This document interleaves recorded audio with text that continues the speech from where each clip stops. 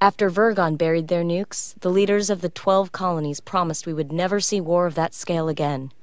Peace would reign in our lifetime, and the lifetimes of our children. They could not have predicted the Cylon Rebellion less than 30 years later. The worst conflict in colonial history, and we are at a stalemate. No foothold gained that isn't lost again within weeks.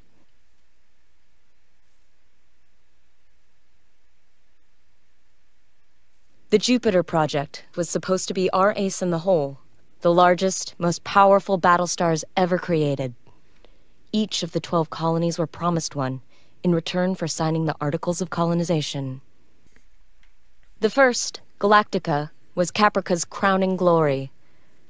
It went missing 2 weeks after deployment. Athena, the 5th ship to be completed, belongs to Pycon. We were days away from delivering it when we heard the news. Pycon's capital cities were devastated by Cylon assault fleets. Among them, our own colonial fleet headquarters. There was no chance to intervene. Command of Colonial Fleet has fallen to Rear Admiral Kane. Our mobile shipyard, Daedalus, has become the ad hoc fleet headquarters. As Kane's XO aboard Daedalus, you have been promoted to Operations Commander of the entire Colonial Fleet. Kane intends immediate retaliation for the attack on Pycon. The War Room awaits your arrival, Commander.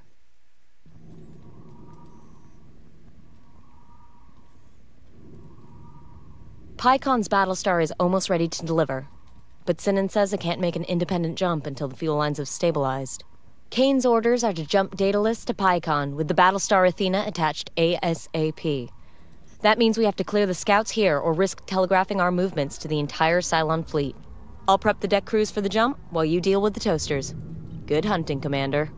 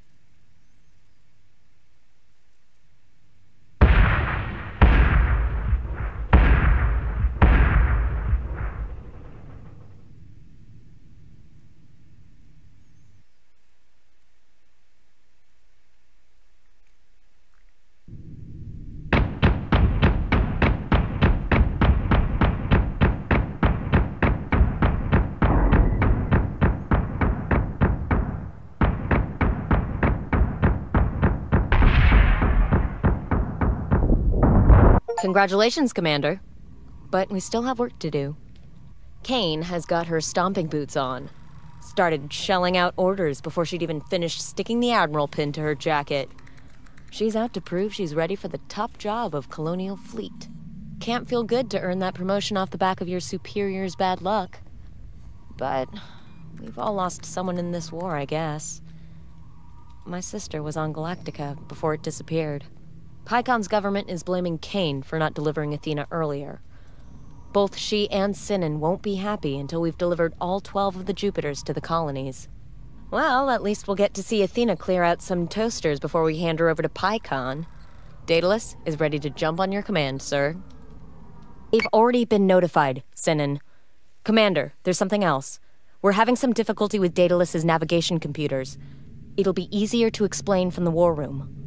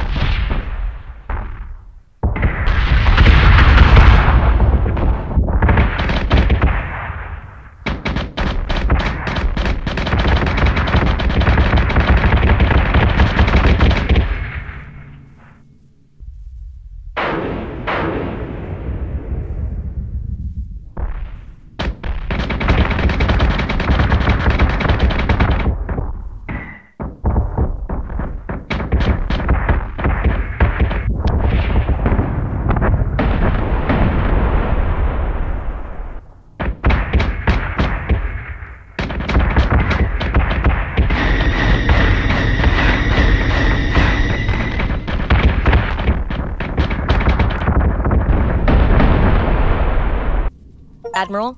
Commander? We have a problem. The Idris relay that we use to outsource our jump calculations is malfunctioning. Malfunctioning. What's our effective jump distance?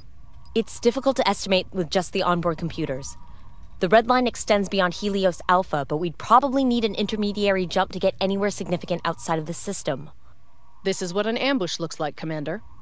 Find us a way back to Helios Gamma immediately.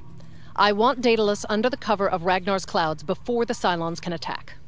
Sir, we suspect a satellite at Caprica Terminal may be the source of the Idris interference affecting our jump distance. I have the briefing packet ready.